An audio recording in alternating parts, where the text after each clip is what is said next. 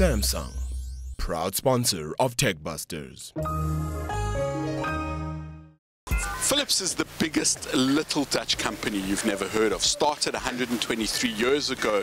It originally made light bulbs, and that's still what it makes, but much more efficiently and much more usefully using new LED technology. So much so that Philips has gotten rid of all of its consumer electronic stuff and is focusing primarily on healthcare and lighting. And this building behind us, called Avalon, was built in the 70s to epitomize their innovative spirit. Something I'm very loath to talk about is the word innovation, but I think in Philips's case it's pretty accurate.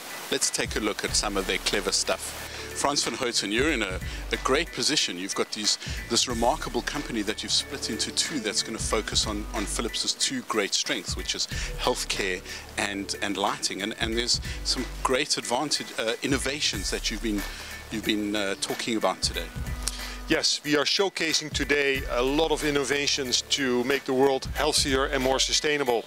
And we believe that technology can really advance healthcare to serve more people at lower cost. I think this is also hugely important for Africa, and also on the lighting side. And I'd love to give a few examples, if I may. Please do. In Africa, we have an innovation center in Nairobi in Kenya. This is because we believe that innovation needs to be locally relevant. We realize that over 600 million people in Africa are not yet connected to the electricity grid.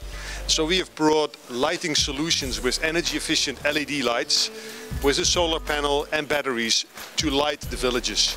But we go beyond that, because when we talk about villages and we see that infant mortality is still between 6 and 7% across Africa, then by bringing ultrasound services into the rural clinics, we can actually help pregnant women to understand whether they need to move to the city because there's a complication, or whether it's safe and the child is doing fine.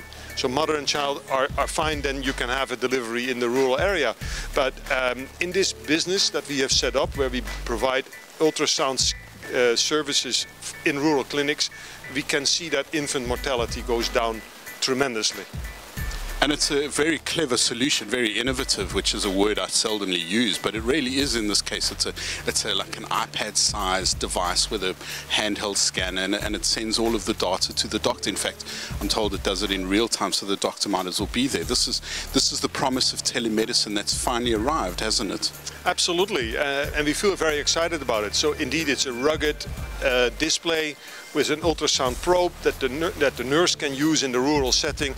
All the images get transmitted live to the city, maybe 100 kilometers further out. The picture gets interpreted by the doctor, and the advice is given to the nurse, and the patient gets a direct response. And we do this as a service, which is therefore has a low threshold of acceptability. It's affordable, and people pay as they go. Speaking of pay-as-you-go, I mean, I think your solution to public lighting is quite a thing. I mean, we've heard of software as a service, on-demand services. Now you're talking about owning the infrastructure and giving it, or leasing it, as it were, to the city, and they pay only for what they use. That's pretty radical thinking. Yeah, but this is where I think demand is going. Municipalities that are spending a ton of money on wasteful lights that use a lot of electricity, they should upgrade to energy efficient LED lighting, but they may not have the capital expenditure to do so. So we take that burden away from them, and they can pay us out of their energy savings. And since we know how long our products last, we can make the optimal trade-off and therefore have the best possible fee per use. We think as a company we've got to be innovative, and our customers appreciate that.